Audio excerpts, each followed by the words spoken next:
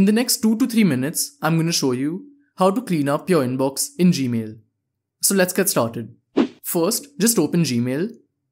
And currently, as you can see, I have approximately 3000 emails in my inbox. So now I'll show you a method you should follow to delete all of these emails. So to do this, you'll have to go to Settings, which is on the top right, and then click on See All Settings. After that, you'll have to go to the inbox page, which is over here. Then under Categories, select Updates, which is this option over here. Then scroll down and click on Save Changes.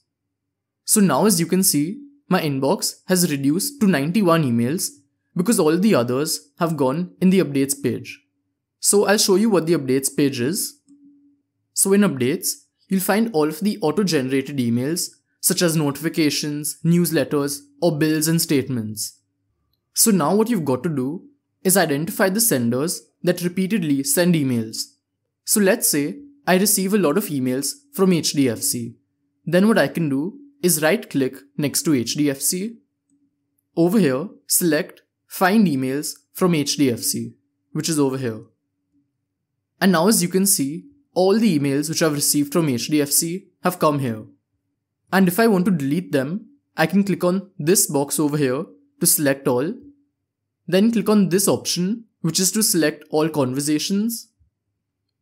And click on Delete, which is over here. Click on OK. And now all emails from HDFC have been deleted. So now I'll go back.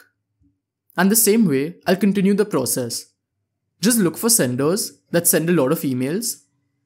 Then right click, then click on Find Emails, and you can delete all of them from there. So once you're done with this process, and if you want to disable the Updates page, then the same way, go to Settings, See All Settings.